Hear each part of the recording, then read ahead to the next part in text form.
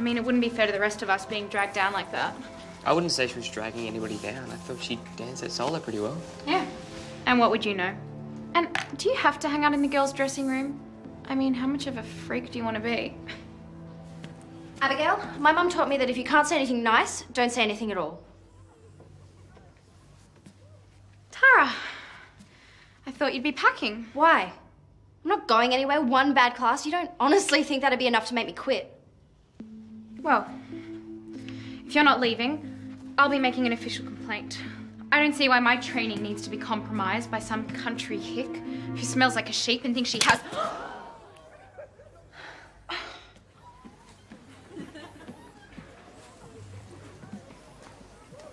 Point shoe fight, greatest thing I have ever seen. This was my grandmother's and you don't even bother telling me? That whiny voice is seriously unattractive. Just so you know. I'll replace it tomorrow. You can't just replace it. It's all I have of hers. Well, what do you want me to say?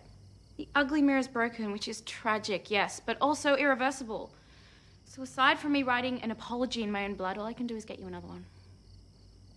Well, I suppose. But just so you know, you can't break something and then pretend it never happened. It's common courtesy. Shh.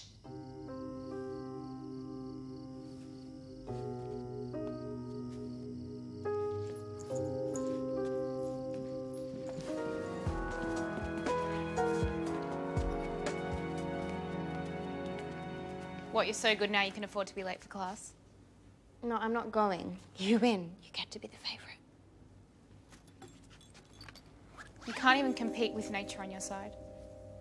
You don't deserve what you have.